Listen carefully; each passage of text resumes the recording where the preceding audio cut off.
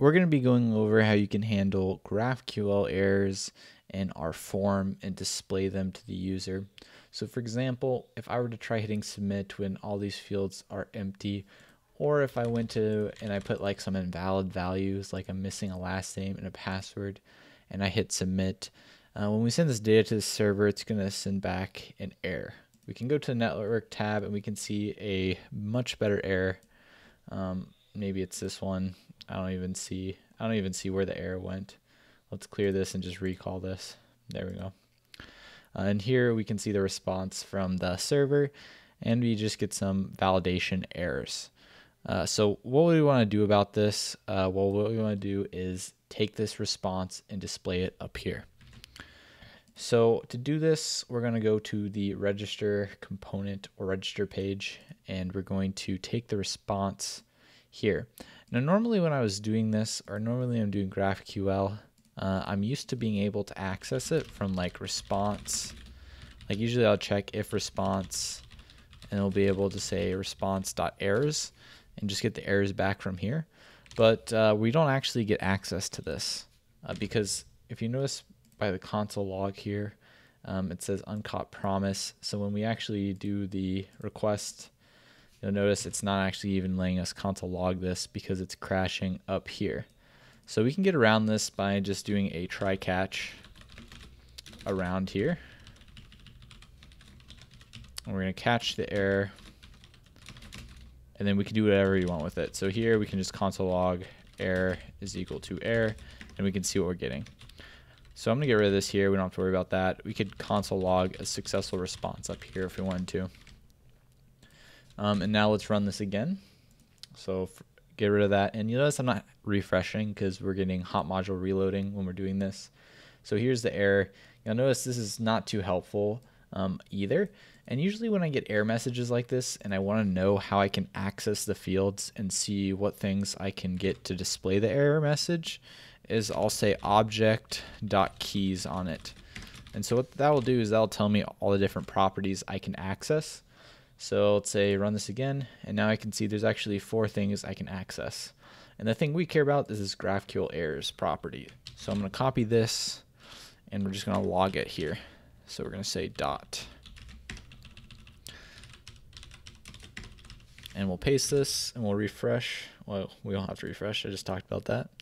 But we now see the array, and this is where we actually get the error message we care about, validation errors. And we can see the different stuff. So that's kind of how I figured out how to get access to this, is by doing object.keys on it. And so now we see it's going to be an array. We're going to just go down the first error, and then after that we're going to go to validation errors. So I'll copy this key, and we're going to say error.graphql errors, grab the first one, and get validation errors. So now validation errors is an array, so we want to loop through all the validation errors. So I'm going to say for each validation error, and this is going to be a function, and this is going to be of the type, I'm just going to say it's any. We could add a type definition for it, but I'm fine just casting it to any for now. And then inside of that, we're going to have a constraints, which is a mapping of the name, it looks like, of the property that we're breaking or the validation we're breaking, and then the message itself. So this is what we actually want to display to the user. So this is what we're going to map over the constraints, and we're going to basically set the pass. We're going to set this message here. And then the property is which field it's associated to. So up here we're going to say const errors, and this is going to be a map, and this is what we actually are going to pass to Formik to actually display the errors. So the second prop on submit is an object with a whole bunch of things that we can do that let us interact with Formik. And the one we care about is the set errors. So when we're done with this, we're going to say set errors, and we're going to pass the errors object, and this is then going to allow us to update and show the errors. Alright, so this is going to be of the type, and it's going to be a map where the key is a string and the value is going to be a string as well. So we're going to say validation error dot for each, and this is going to be dot constraints and we're going to say object.values. So this is going to be all the messages, dot for each message, which is a string. So for each message, we're going to say errors is equal to that message. And then the key is going to be validation error dot, and I believe it was called property. Yeah, and that's going to give us the name. All right, give that a save. And looks like it's not happy with this type. Looks like the type of this is, it's already cast anything. You can just say any here as well.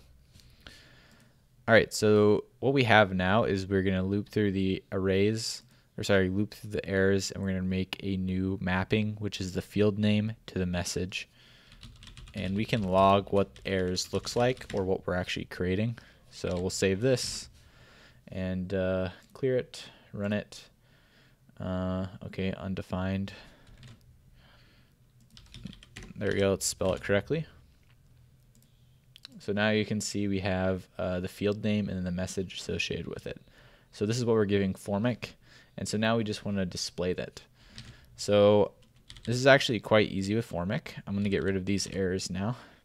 We just need to head over to our custom component that we made. And then I mentioned we are going to use this form prop that we have access to here later. We're going to use it now. So I'm going to say const error message is equal to, and we're going to say errors and touched. So if the field has been touched, given the name, and if it has an error, we're going to set it here. So this is possibly going to be a string or some null thing. So we're going to say if there's an error message, we're going to display a div with the message. And I can make the style of this red. That way we know it's an error message. All right, and so since we're using the same input field across all of our fields, when I hit submit here, we're going to see it's going to display the error across all of them pretty nicely.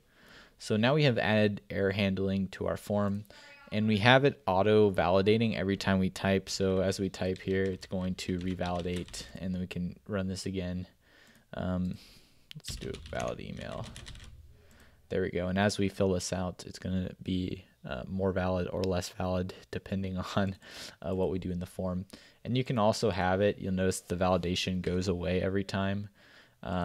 We can pass in values to Formik and disable like validation on blur. We can set the false, and validation on change we can set the false. And so now this will only validate whenever we submit, and then it'll just let us type in, and we can see the error messages and they won't go away until we try submitting again.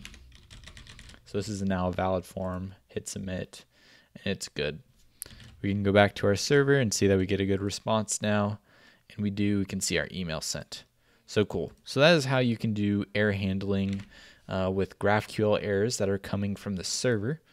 Now also usually I'm using yup to validate the schema, and I think I like that a little bit better than this. This is a little bit less clean of a cleaning up the errors. I think this still works pretty good if you like the class validators, but I think I like yup a little bit better after trying this out.